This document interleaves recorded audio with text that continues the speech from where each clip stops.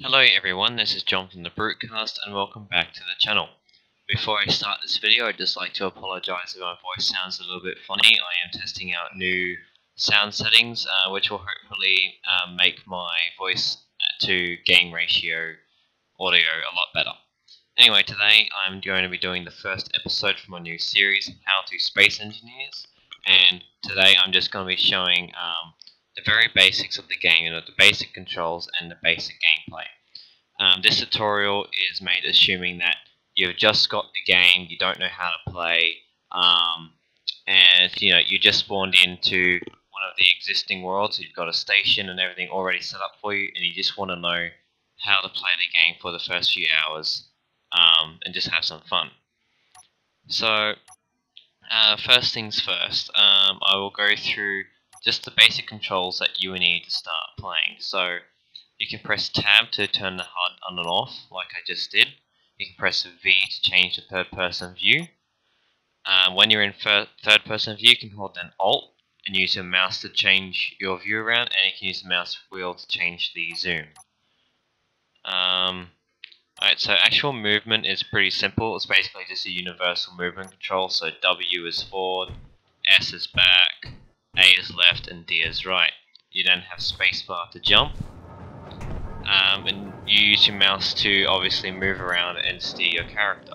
So it's quite simple, really. So the next things you're going to need to know is your helmet. So actually at the top of right hand side of your HUD, you've got the first icon, which is a helmet with J, the second icon, which is a jetpack, which is X, signal, which is O, and flashlight, which is L. So basically that's the symbols is what they are, and the letters above them is which letter does it. So if you're in space, you're going to need oxygen to breathe, so you want your helmet on. If you're on a planet Earth like I am, you're going to want your helmet off so you can breathe the oxygen.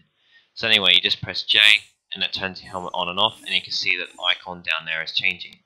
You can then also press L to turn your helmet lights on and off. Well, we won't worry about signals because it's pretty much a useless feature. So the next thing is your jetpack. Excuse that, it's my little brother. So the next thing is jetpack. So you can see you have your health, your oxygen, energy, and hydrogen. And hydrogen is what your jetpack uses to run. So you press X to turn your jetpack on, and as you can see, it is now on. So WASD still work the same, the mouse still works the same, but now when you press space you go up, when you press C you go down, and you can use Q and E to rotate your angles. As you can see now, my hydrogen has gone down a little bit, so if I go over to the med bay, over here, you can refill it, like that. Now to access any terminal in the game, it doesn't matter if it's this blue one, it doesn't matter if it's this yellow one, or it doesn't matter if it's this one here. You can either left click or press F to access it, and it will do the same thing. See, just like that. However, if you have something in your hands like this, then left click won't work because it will try to use the item, so you'll have to use F. But basically, when in doubt, just press F and it'll work. Now if you press the letter K, you can access your inventory, so that's what's on you.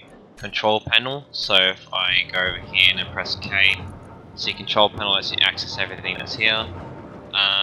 Production is where you build everything. Info, factions, comms, we won't worry about those yet. Now we'll just quickly mention that the medical bay will only recharge your oxygen and hydrogen if you have it set up to the conveyor system. We won't worry about that right now, but just keep that in mind. If it's not filling out, it's because this isn't connected properly. But assuming again that you are using one of the pre-built stations, that should already be set up for you. So the other thing that I need to show you guys with flight is your inertia dampeners. So basically, the inertia dampeners stop your movement. So for example, if I move around now, so say I just hold down W, now I let it go, you can see that I automatically stop myself. That's because my dampeners are on. And you can see down next to the speedometer on your HUD on the right hand side, it says dampeners on with like a warning symbol.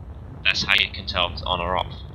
So if I was to turn my dampeners off with Z, you can see that the gravity just pulls me down to the ground because there's nothing to stop me from moving. And if I start moving forward and then turn it off, I'll just keep going. So that's what dampeners does. Now I'll just quickly go and fill up hydrogen again. Oh, wrong one. Alright, so that's pretty much all the basic controls that you really need to know to be able to start playing the game. The only other thing is the G menu. So you press G and it opens up this menu. This brings up everything that you can build, as well as all the tools and stuff that you can use. Note that if the tools are grayed out, it means you can't use them because it's not in your inventory. But basically it works the same as Minecraft. You know, you just drag what you want, put it on your hotbar, and it can select it by pressing that corresponding number. Note that in Space Engineers we have two different grid sizes. We have large grid for stations and whatnot, and we have small grid for small ships like these three here. To switch between them, all you have to do is press the number on your hotbar again and it'll do it, or touch that grid and it'll automatically do it itself. You can also right click on an item to remove it. So let me just quickly grab my tools out. So the two main tools that you will use in this game is the welder and the grinder. The welder obviously builds things, and then grinder obviously destroys them. But to do that you need to have components. So see, if I put my welder over here, it gives me a list of components that I need to complete this, and also a completion level. So I need to have the components in my inventory to be able to build this item. So to do that, it's pretty simple. You go mining, you put your ore in a refinery here, it refines it, which then goes into the assembler, and then you can make the components inside the assembler. I won't go into mining or anything this video because I can do that next time. It is a very simple process. But for now, I'll just do basic components making. So first of all, we need to get some steel plates. So obviously different blocks will require different things, but to see this armor block requires steel plates, so I'll grab some from my inventory here. You will now notice that the border around this block is green instead of red, and that means I can place it down just like that. Now this will create a frame, as you can see here, and if I move up to it, I can start welding it. And this is now a completed block. If I want to remove this block, I can use my grinder and remove it just like that. Now let's say for example you run out of resources. How would you get the components you need to build this if you don't have any left? Well, you have to make some. So what you would do in that case is you would access a panel, you'll click on production, and then queue up the resources that you want. So you can press it once and it'll make 1, you can hold down control and press it and make 10, hold down shift and it'll make 100, and hold down control and shift and it'll make 1000. So that's how that works. Also the same controls apply for moving objects into your inventory. Just kind of a handy thing to know. So that's basically how you get the components, how you build your blocks, and how you produce more components if you need it. So note that you can build singular components here, you can build tools here, you can build small grid blocks and large grid blocks. So basically if I wanted to do this, it would just automatically queue up everything that I need to build that. So basically that's all you really need to know to start playing the game, to start building things, and basically just to survive your first few hours. It's only the very basic, most simple controls and gameplay. I wanted to make the first video that for a reason, but in the next few videos I will go more in depth of how you play the game correctly. The last thing I wanted to show you guys is how to fly a ship, so I need to open my hangar door first. So basically the ship controls are pretty much universal with your player controls, so they are pretty much exactly the same. The only difference is you have 2 extra buttons. You have P, which locks and unlocks landing gear. This ship doesn't have any landing gear, so I don't need to worry about it. But it also does the same thing for connectors, but I'm not docked with a connector station either, so I don't need to worry about that. The other button is Y. Y turns your ship power on and off. Sometimes you have to press it twice because the game's a little bit weird like that, but there we go. I now have power on the ship. Other than that, the controls are pretty much exactly the same as the jetpack. Also, you can see the ship has welders. If I press number 1, I can turn them on and off. To set that up is the same thing as your tools pretty much. You just go weapons and tools and drag them down.